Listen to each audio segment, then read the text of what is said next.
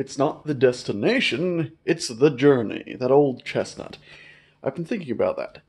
And it's accurate, isn't it? The destination is not the goal, because you get to the destination, and if that really is your goal to only get there, then you are dead. You might as well die at that point.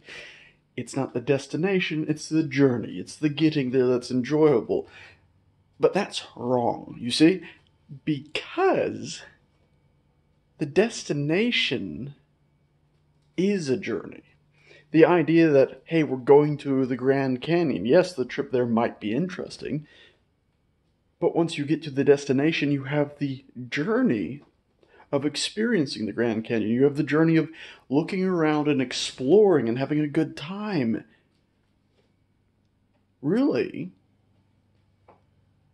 there is no travel and destination. There is no journey and destination, pardon. There is only the journey. Because if the destination was the goal, the destination is a stopping point. And you never want a stopping point. You want a point where you're leveled out and you can do something enjoyable without excesses of stress. So say no to it's not the destination, it's the journey. And yes to there's two journeys. One that you might not actually enjoy. People tell you you will, but maybe you won't.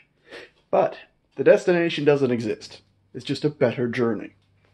Let's go for that. Let's see if we have a good time.